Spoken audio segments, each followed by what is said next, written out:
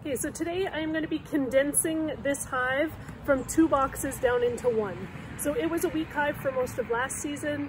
It was kind of struggled all through winter. We had to evict a mouse out of the bottom box a couple times. So we know that these bees right now have too much space to work with. One of the best things that you can do for a struggling hive is to reduce the amount of space that they need to fill. So I am going to reduce this hive from 2 down into 1 by choosing of those 20 frames in there, my 10 best, and organizing them in the bottom box, which is going to stay behind. I'm also going to add a little bit of honey from a dead out that I cleaned out, because I know that they don't have enough of their own food stores left. There's a shim right here because we have been feeding them fondant up until now, but it's finally warm enough that we can actually pull frames and get a better idea of what is going on in there and how we're going to help this hive. So just to give you an idea of what I'm looking at as a weak hive, you can see I've pulled the fondant and pollen patties off here, which is what some of the stuff left behind there is. But there's a little cluster there. You can see that there's more bees in there than it looks like from the very top. But yeah, they're really only on about 3 frames of, right now, a 20 frame box. So we need to reduce them down quite a bit. So this bottom box here is actually completely empty of bees. This is where we had a mouse in here a couple times over the winter. But I'm going to leave this box here because this is going to become the hive. But I'm going to take all of these frames out so that as I pull the frames that are more active, I can organize them in this box the way that I want them to be, which is brood to the center, food and empties to the outside. So I'm just removing everything. You can see some of the mouse damage here.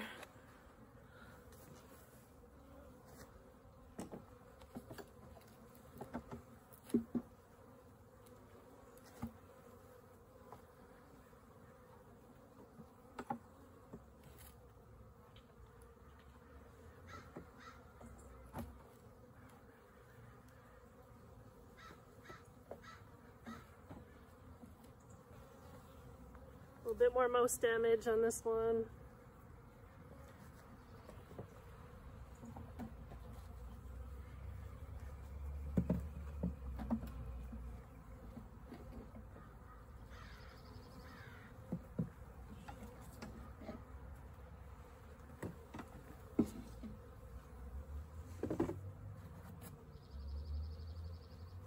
Now, we've already kind of cleaned this out since the mouse was in there, but this would be a good opportunity to like shake off the bottom board, clear out any debris down there, just to help the bees so that they don't have to do that work. This one is looking pretty clean.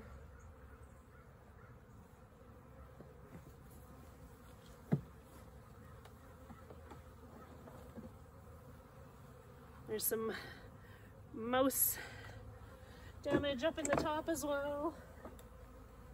Bugger.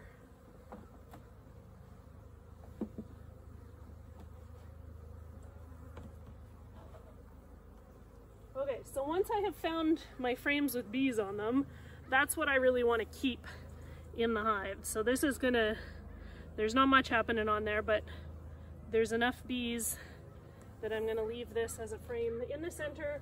Also lots of room for the queen to lay on there, which is what we want coming into spring.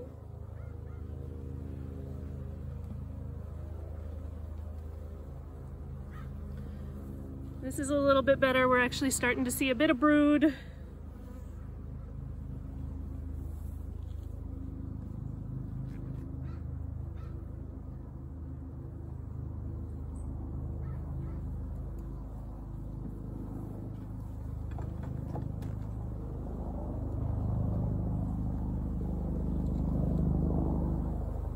A little bit more brood. I can see some eggs on this frame. There's our queen. See if you can spot her.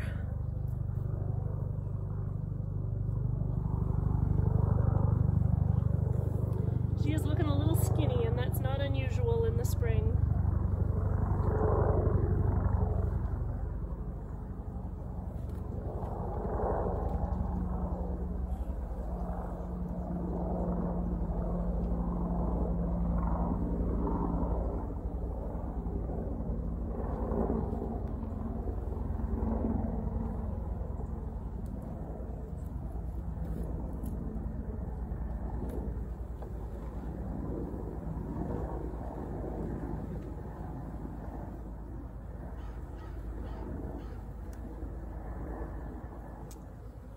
Okay.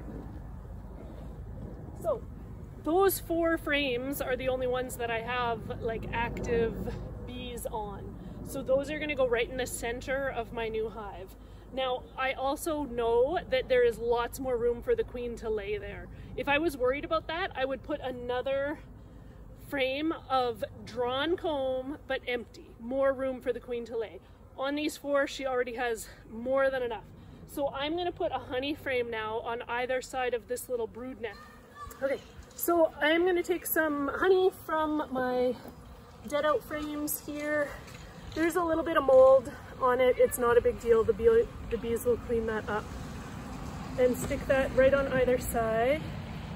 Bonus if you have frames with a bit of pollen and a bit of honey, which these ones do, which is really nice.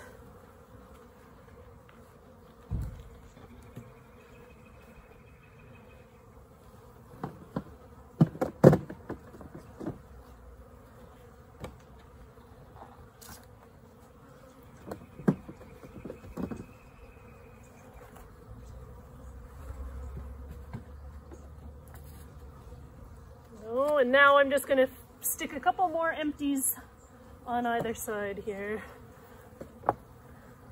Choosing my least damaged frames.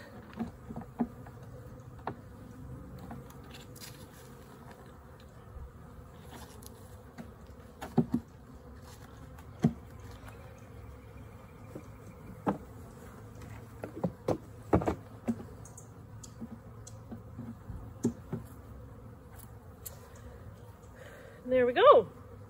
So now I'm going to close this back up as a single box frame for a little while. We're going to continue to feed them. Right now we have fondant on still. We're just about ready to switch to liquid feed, but I'll let them finish off that fondant first.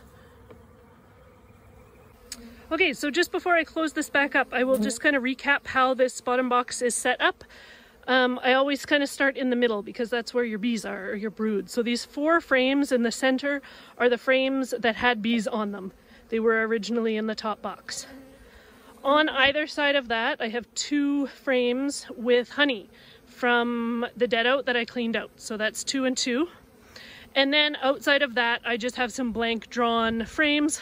Or if you don't have any drawn frames, then that would be the place where you put like just brand new foundation as well, until later in the spring when your hive has strength to draw them out. Then I have some pollen sub on because we're not quite in a good pollen flow yet. And I'm going to leave the fondant on and we'll switch them to liquid feed soon. So now that we've got our hive reduced back down to 1 box, I'm going to start treating them kind of like a brand new hive or a nuke that we've just installed here. I'm going to feed them. I'm going to give them plenty of time to fill up that first box, and I'm going to wait until they have 7 or 8 frames full, active, before I add another box on top again.